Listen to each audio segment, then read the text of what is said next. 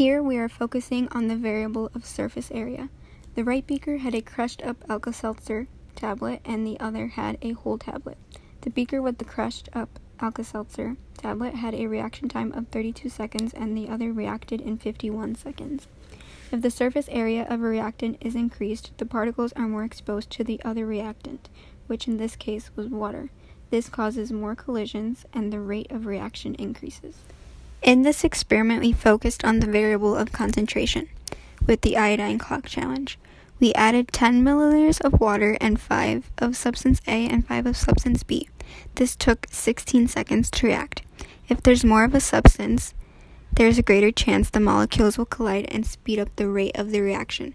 If there's less substance, the reaction will happen at a slower speed.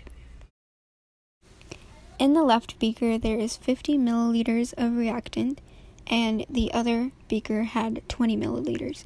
The one with 20 milliliters reacted in 25 seconds, and the other with 50 took 1 minute and 33 seconds to react.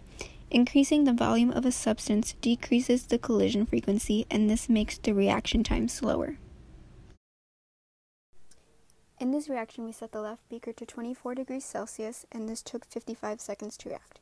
The right beaker was set at 13 Celsius and took 1 minute and 33 seconds to react. The warmer the water is, the shorter the reaction time will be.